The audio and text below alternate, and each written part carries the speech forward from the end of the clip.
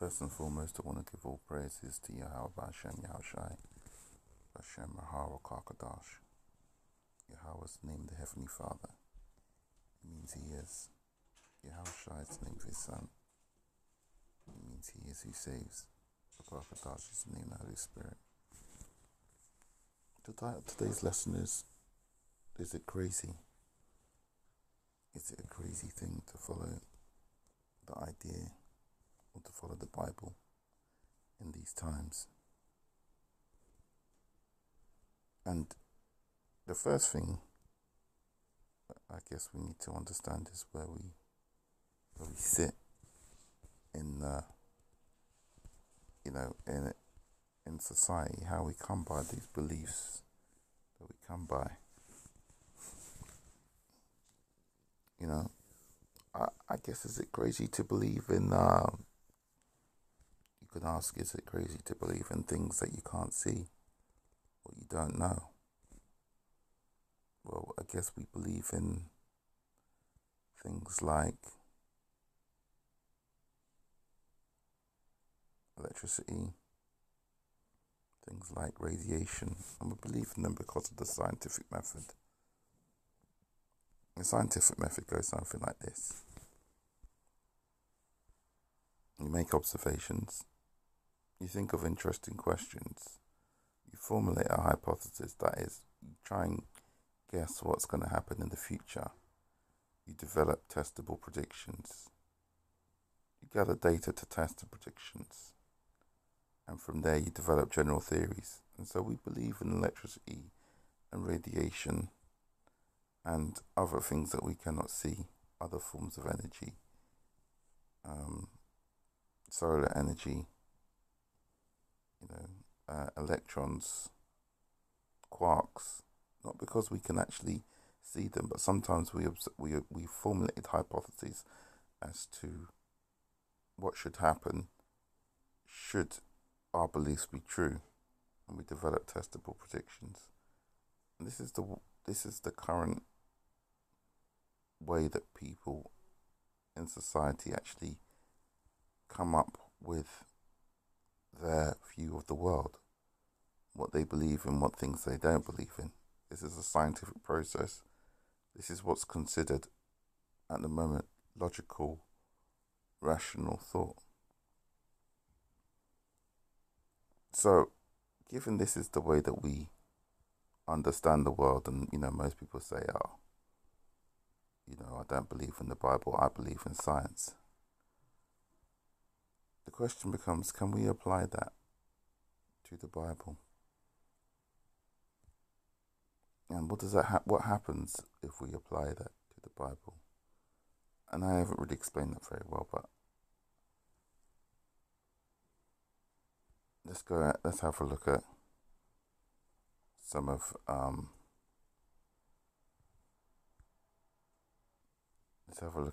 the other. Let's see what happens when we apply our knowledge of events to the Bible, because the Bible's formulated hypothesis. The Bible claims to know what's going on in the future. Now, if the Bible is real, if we try and develop tests for what would have happened in the past, and then tests for what should happen in the future, that it would be the same as applying the scientific method to the Bible. That is the same process by which we would call scientific discovery. So let's apply science to the Bible. What do we get? What do we get if we apply science to the Bible? Let's have a look.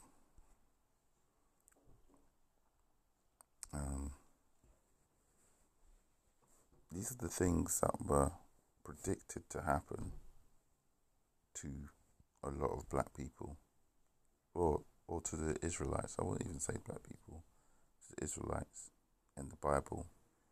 Deuteronomy 28 talks about slavery and captivity. I'll leave these. I might go into a few scriptures, but I'll leave these largely for you guys to look at. Deuteronomy 2, or maybe let's break them down. Let's get into let's get the actual scriptures. Hold on.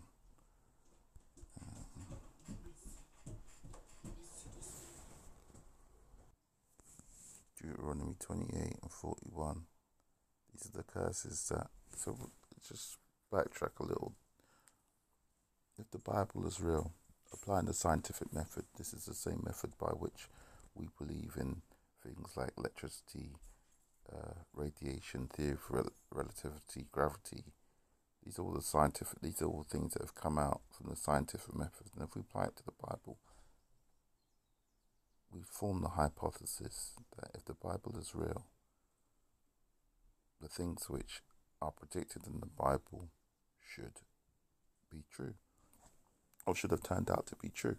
So the Bible is producing a hypothesis, looking at it through scientific eyes. The Bible is saying, well, if God exists, if these things are true, then these things should happen. This is what I predict from my hypothesis. Deuteronomy 28 says, "Thou shalt beget sons and daughters, but thou shalt not enjoy them, for they shall go into captivity. All the trees of the fruit of the land of the locusts shall consume." So,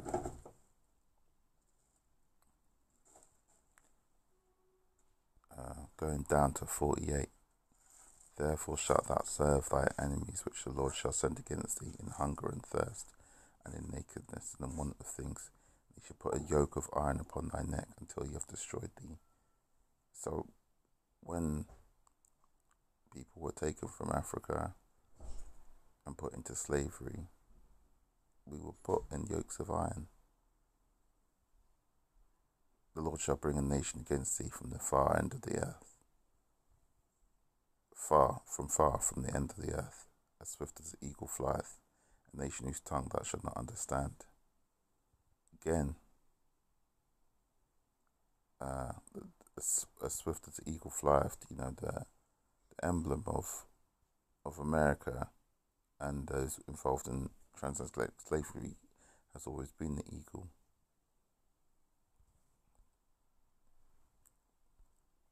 "And he shall besiege thee in all thy gates until thy high and fenced walls come down, wherein thou hast trusted that throughout the land. And he shall besiege thee in all thy gates throughout the land which the Lord has given thee."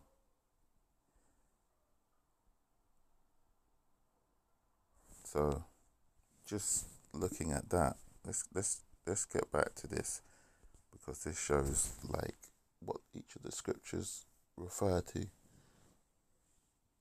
So we just talked about Deuteronomy 28, slavery and captivity, having no power to stand against our enemies, being sent back to Egypt in ships, which is Deuteronomy 28:68. So let's go back to here. We'll see Deuteronomy 28:68. "And the Lord shall bring thee into Egypt again with ships, by the way whereof I spake unto thee. Thou shalt see it no more again. And there ye shall be sold unto your enemies for bondmen and bondwomen, and no man shall buy you." So bondmen and bondwomen basically means that people that are there to fulfill a debt. And as it was said, that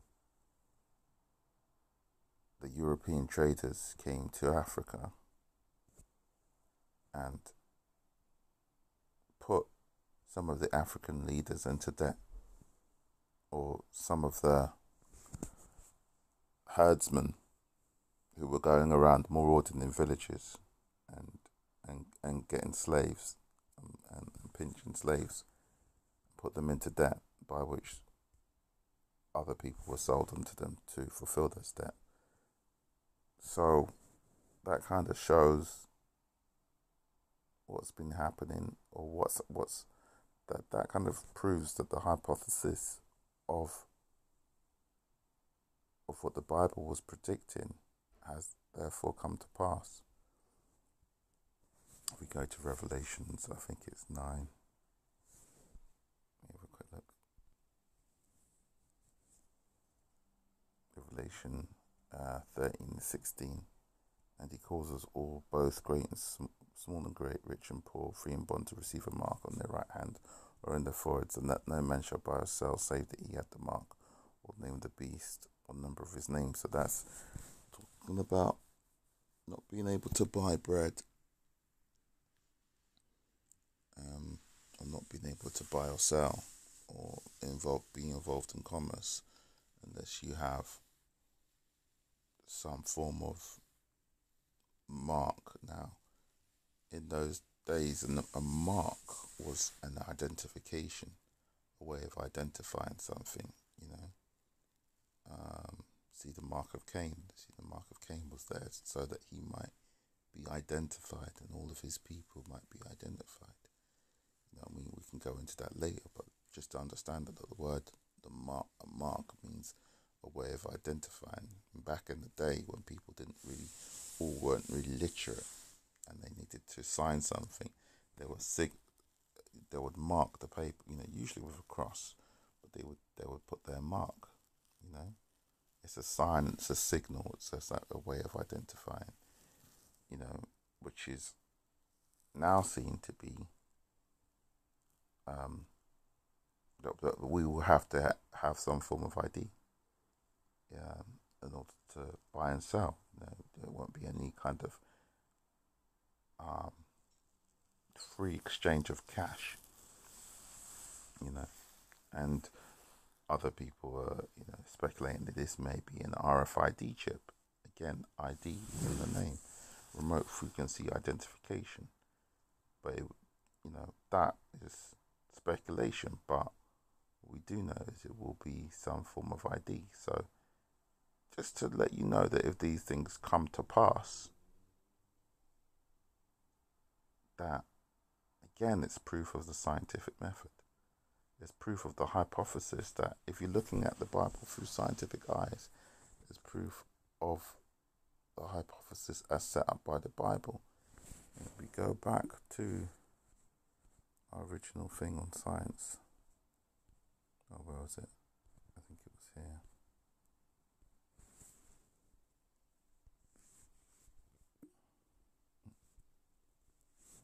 If we go back to this, if we're being scientific and the hypotheses that are set up in the Bible become correct, then we should accept the conclusion that this is real and this is something that is likely to happen as readily as we accept the conclusions of protein folding or quantum physics or relativity, gravity, electricity, radiation. We should accept all of those things if we're being scientific and being logical. I think there's one more thing I want to talk about real briefly. I think it's Revelation 9 actually. So if I find it real quick. Revelation 9. I can't remember what chapter it is. I mean, what verse?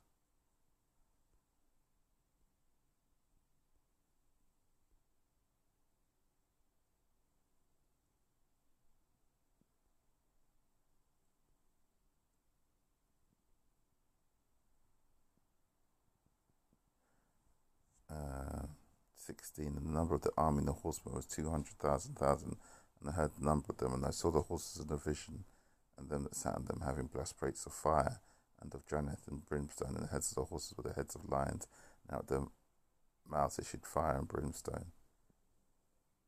By these three was the third part of being killed. So we're talking about a massive fire, a massive war. You know, the army of the apocalypse, the four horsemen of the apocalypse. For the power was in their mouth and in their tails, and were into serpents and into heads, and with them they do hurt. So we're talking about a massive amount of death by fire. Now, I don't know, we've had the massive forest fires, but it hasn't caused that amount of death. We're talking about something that happens, quite quickly and causes extreme heat. Let's go to Zechariah 14, I think. sure which verse. Behold, for I will gather all nations against Jerusalem. The city shall be taken, and the houses rifled, the women ravaged. Um,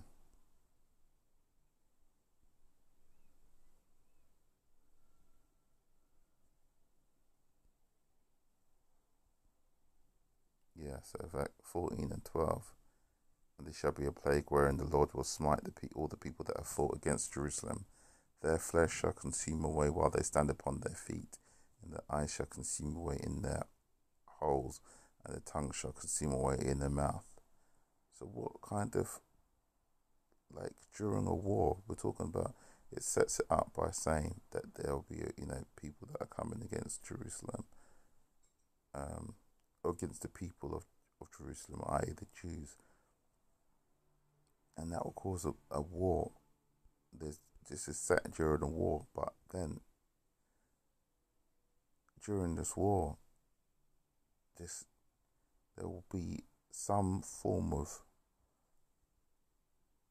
heat or something that will cause people to be consumed, and then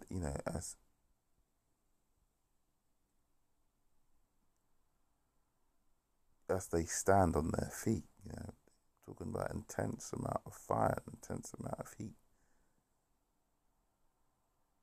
and well, the only kind of war that creates that kind of heat is thermonuclear war, which the Bible seems to be predicting in Revelation, verse 9, Zechariah, verse 14, and I think I can't remember what it was, but it was like a scroll where the clouds scrolled. Yeah.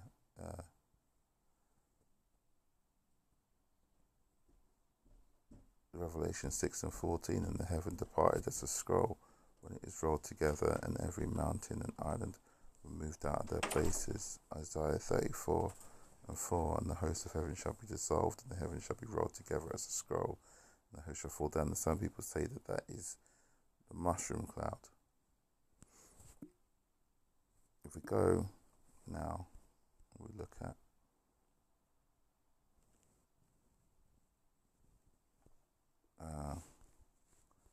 current events.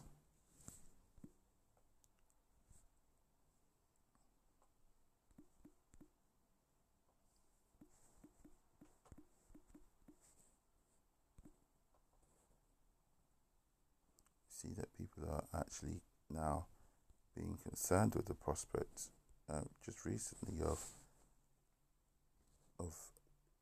nuclear conflict.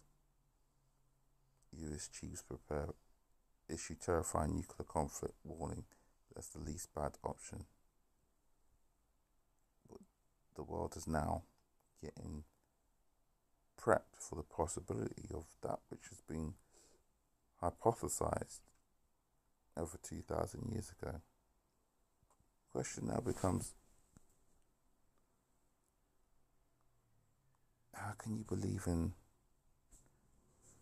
science and yet not believe in the Bible if you're following the same scientific method? And now I generally open it up to very interested in finding out what people's rationale is for that. So with that, get a shut off. Say shalom.